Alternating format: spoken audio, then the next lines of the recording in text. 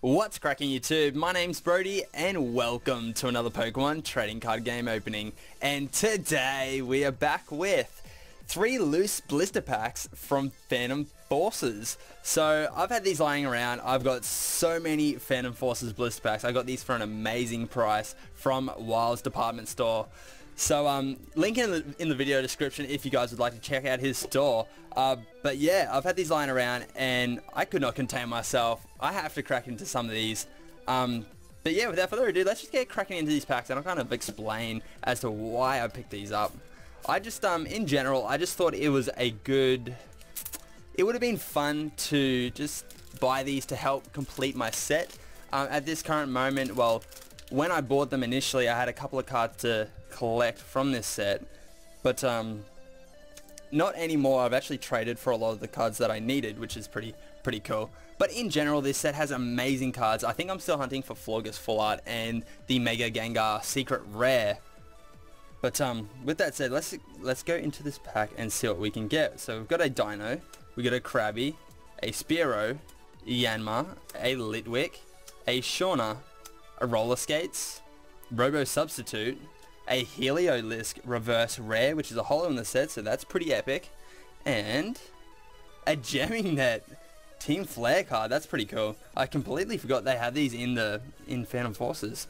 That's not bad. I believe the other one, I can't remember what the other one's name is the better one. So this is the trade-off Team Flare card in the set, but it's not bad. It's a Team Flare Hyper Gear. I don't know if you guys can read that, but if you can, feel free to pause and have a read. But they're pretty cool looking cards, eh? I love the red border on that, but that's awesome. Double rare packs for days. Double rares packs. I believe that Jamming Net is classified as a holo in the set. Correct me if I'm wrong in the comment section below, but I'm pretty sure it is classified as a holo. With this second pack, we've got Gengar. But yeah, so definitely hunting for Gengars, definitely hunting for Mega, like the Mega Manectric. I love those cards. And the Mega Gengar Secret Rare is a prize for sure. The Silver Dialga is absolutely amazing. So let's see what we can get. Second pack, we've got a Swaddle, a Frillish, a Dino, Gligar, Helioptile, the cool looking art in my opinion. That's pretty cool. I like that one. Battle Compressor, a Shauna, Professor Sycamore, Mr. Brofessor, and then we've got Yanma Reverse, and a Jellicent Regular Rare. That sucks, but anyway, it has Meddling and an Ensnaring Spray. And it's a pretty cool art in general just because it has the female and male forms in the same art, which is nice. Nice. But we've got one more pack out of the gazillion that I have on hand at the moment. And let's see what this final blister pack has in store for us. So we've got another Mega Gengar pack art. So I believe the pack art has been Mega Manectric, Gengar, and then Gengar. But let's go. So I believe the Mega Manectric one came through for us.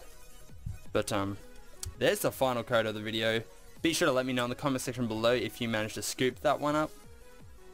But let's see what this final pack has in store for us. So, we've got a Litwick, a Swirlix, Helioptile, the good art once again, Zubat, Whismur, Loudred, Battle Compressor, Swadloon, a Venonat Reverse Common, and the final card from these 3 packs is a Pachirisu.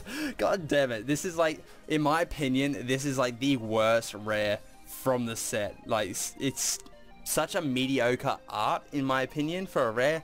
Usually I expect a rare to have some sort of epic art, like check Heliolisk.